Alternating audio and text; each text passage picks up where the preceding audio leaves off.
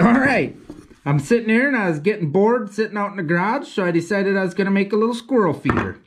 The plan is to make it look like a little dovetail log cabin with, you know how they have the chinking in between the boards? I was going to grind that out with a Dremel and then paint it white in there to make it look like that from a distance. So make it look like a little log cabin squirrel feeder.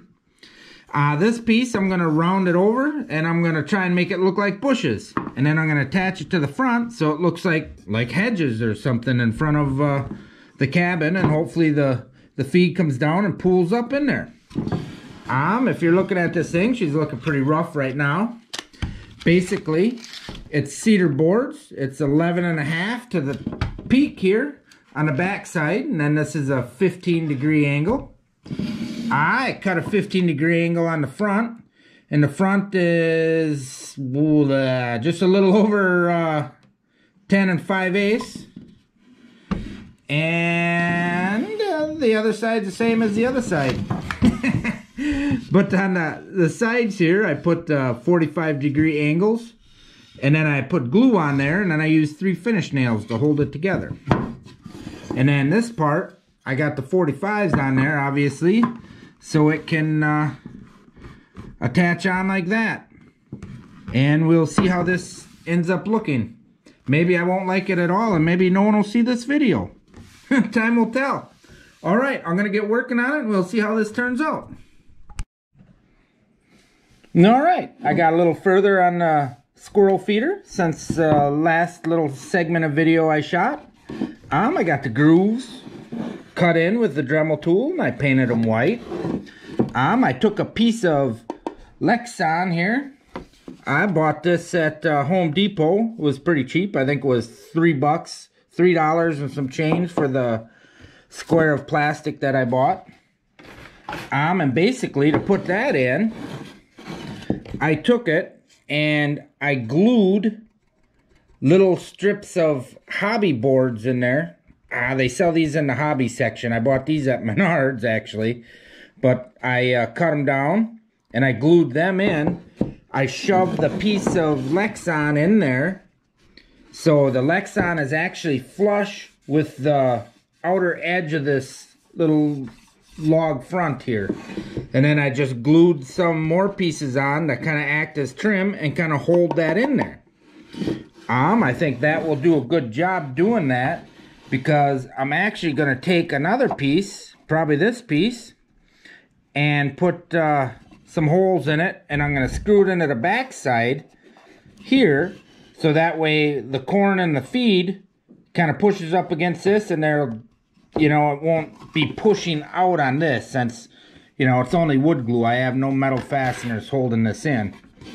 But that's the plan with that part. I made a little base here, how this is going to work. I actually cut a piece of a metal. I bought this at Menards, and I usually use it for my bird feeder projects. But you see, I cut a slot out of there. I'm going to screw this metal down here, and then this will get screwed on. I already got some holes pre-drilled. And basically, this is a piece of cedar, and I put walnut dark stain on it. Not sure how that's going to hold up out in the elements, but I wanted something to offer some contrast. And here's the front hedge I was talking about, and you can see how I cut little grooves in it. And I'm going to screw that on. And then I got a back over here. Woo! This is going to get screwed onto the back of the thing, and then this will be mounted to the tree or whatnot. And I'll have to show you the roof when I'm done with it, because I haven't quite designed the roof yet, but we will. And I got a little glue I got to clean up. I noticed that. I just got home, and this is my first look at it since I glued that on. So I'll get chopping on that, and we'll see how this thing turns out. Alright, now it's ready to hang up and put in a tree. I still gotta clean it up a little bit, but I didn't really have much for roof materials, and these hinges are less than ideal. How I did it, I cut a little angle back here, and this was all I had for hinges. So I wanted to make this work without having to run over to the store. But this is a piece of old barnwood we had from a building up north.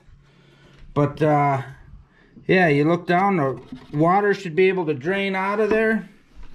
If you notice, which I doubt anyone would, but I actually, because I measured it before in the video, I cut it short because the proportions I just didn't like. So now it's 10 inches from the top of the board here to the bottom. So 10 inches, and that's a 15-degree angle. So I had to change that measurement because it just proportionally didn't look right. Alright, I'll go hang it in a tree and see if I can get some footage of squirrels eating out of it.